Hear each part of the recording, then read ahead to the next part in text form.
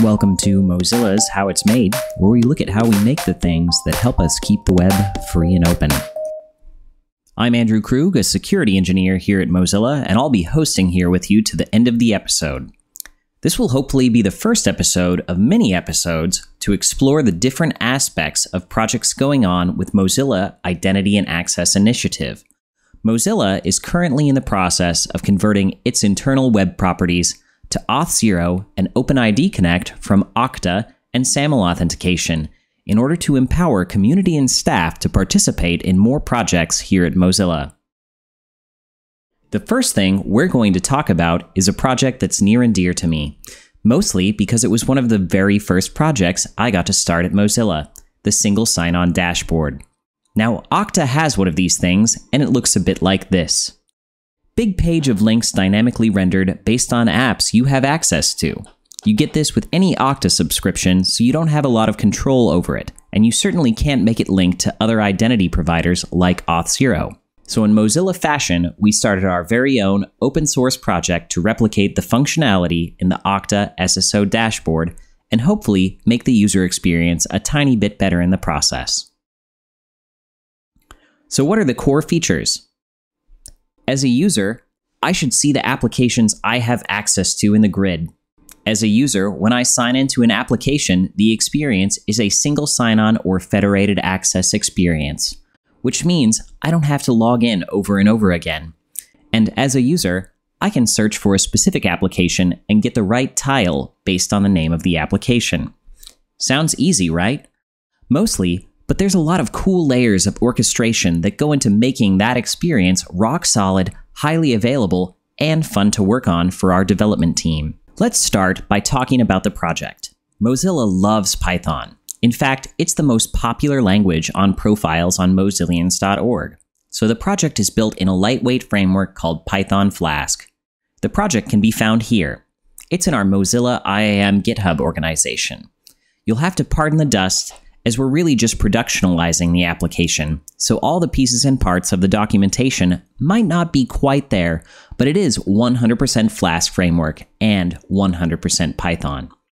The project structure is relatively basic, where most routes to the application are stored in app.py, and each other piece of functionality is in a small single responsibility library that gets pulled in to create the end result, which is that big page of customized links. Outside of the Flask framework, we make use of Flask PyOIDC for OpenID Connect implementation and the Watchtower library for logging to AWS CloudWatch.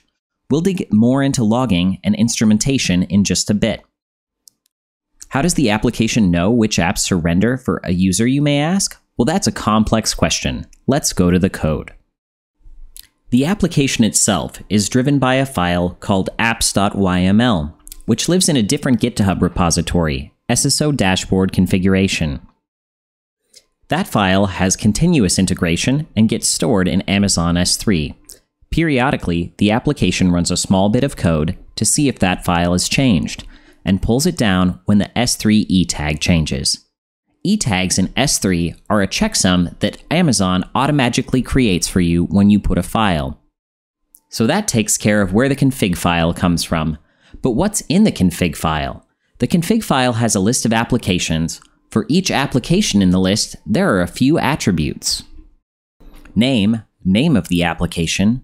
OP or identity provider, Okta or Auth0 in this case.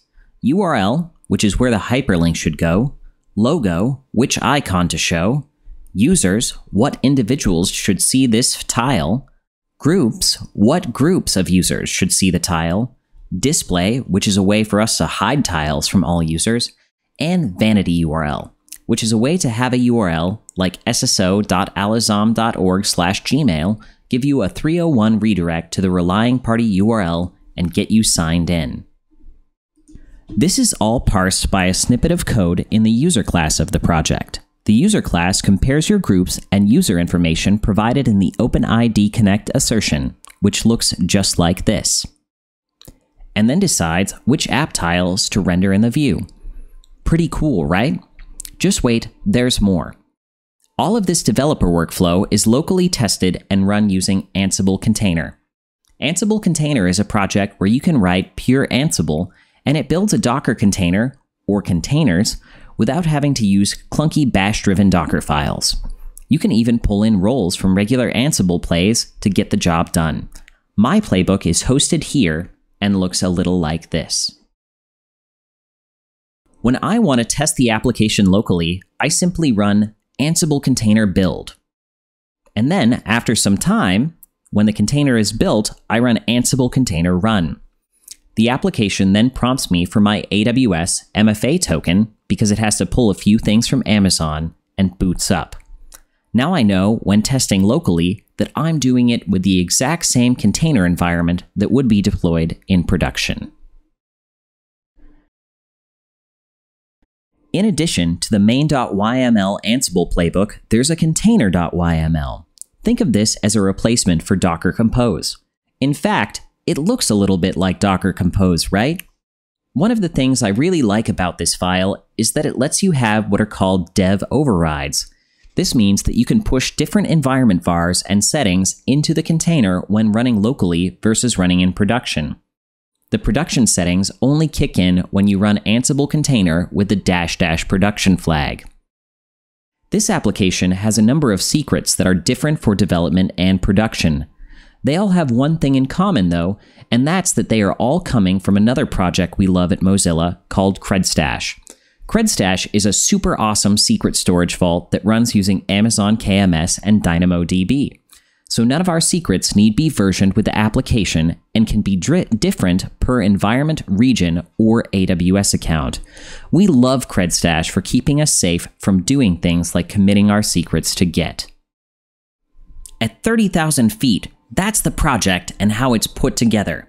Now let's talk about how some code becomes a web server. The application is hosted in two different accounts at Mozilla.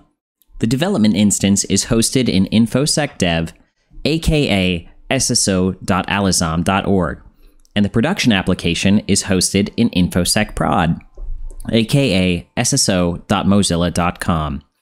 Both of these apps have continuous integration pipelines set up. If you don't speak developer, that means that anytime new code comes into the source control repository, it automatically makes its way to the appropriate account in the safest way possible. In our case, we use the production branch in GitHub for production and the standard GitHub master branch for dev. Both of these are protected branches that require +1 reviewer and testing to merge code in. When the code is merged to one of the two of these branches, services like AWS Code Deploy and AWS Code Pipeline start to work on packaging the release and deploying it to one node at a time using simple bash scripts. If any one node fails deployment, the deployment is rolled back and aborted to ensure environment uptime. Outside of the continuous integration pipeline, the environment itself is built using AWS CloudFormation. CloudFormation can really do a lot. In fact, it does so many things it might be a Turing-complete language. Just kidding, but it can really do a lot. This project has two separate CloudFormation templates. The first creates all the roles the application needs to do its job. The second creates the servers, load balancers, lifecycle hooks, and associates the appropriate certificate. Currently, the dashboard is only supported across 3 AWS availability zones in US West 2, but will eventually move to multi-region later this quarter, expanding to Virginia and Frankfurt AWS regions. For convenience, in the repository, there are a couple of bash scripts that set the appropriate default AWS account, provision the CloudFormation stack, and add the AWS KMS grant for CredStash, allowing this instance of the stack to only read the minimum set of secrets it needs and not all the secrets. This is the kind of secret sauce that allows us to have multiple high-security apps in the same account. So again, we love CredStash and what it gets us in the form of a secret store. What does the AWS architecture look like, you may ask? Well, it looks like this. Route 53 does region-based load balancing and health checks to route traffic to an application load balancer. That load balancer is tied to an AWS target group that contains machines deployed using AWS Autoscale and lifecycle hooks. Lifecycle hooks are essentially fancy bash scripts that run whenever a server is born. They make sure the application is initially loaded from the appropriate branch in Git, turn on fluentd, mig, audit-d, and more. In our case, we have a slightly different lifecycle hook for development and production, but they all live in the same CloudFormation stack template. They use what's called a CloudFormation conditional to know which environment we're working in and do the right thing.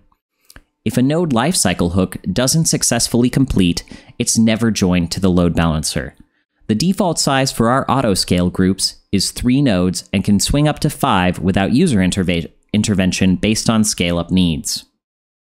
Each node or worker runs 3 containers: Flask plus Nginx, Fluentd, and a Redis container, which will later be used for a WebSockets-based security alert system. The entire stack takes approximately 10 minutes to deploy using our gold standard AMI for the worker nodes.